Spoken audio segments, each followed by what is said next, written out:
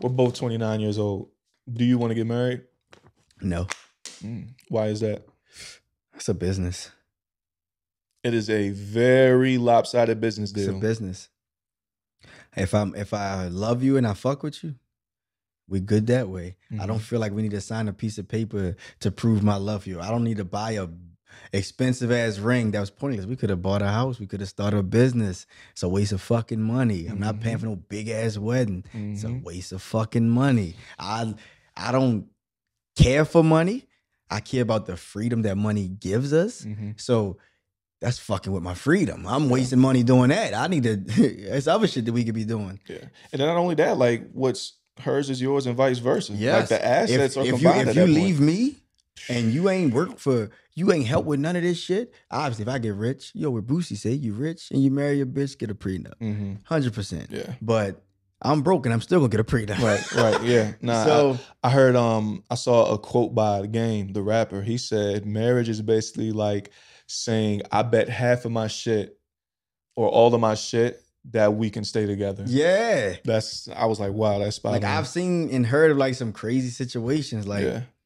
there's no way in hell I bought this house, but I gotta get out the house. I gotta leave you the house. I gotta find somewhere to stay. And I still gotta pay for everything in this motherfucker. Fuck, Yeah. I would burn that bitch down first. Yeah. And I think that's one of the reasons why you see one of the reasons. The other reason is the other side of the coin, which we'll get to. Well, you'll see like a lot of millennial men saying they're like opposed to marriage. They're not really for marriage because we're starting to realize, and it's always been out there. Look how many divorce cases do you know were in favor of the man? And that's what 100%. And none of them.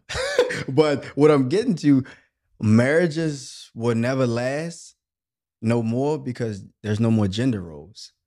Marriages lasted when there was gender roles.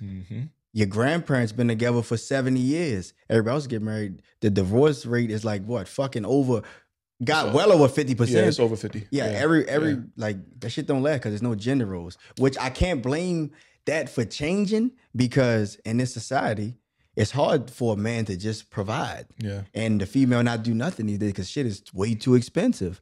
But if you can do it, I guarantee I can't say that because shit, these days the women is terrible. They cheating on you. You at work working, paying for everything, they still cheating on you. And not only that, like it's kind of shifting to where the women now are the men. Yeah, they make more money, they're more educated, they're becoming more dominant. Yes, 100%. And and just to keep it a buck, we ain't going to just only talk about the women. Men are becoming more bitches nowadays. Yeah. Oh, you know what I'm saying? So yes.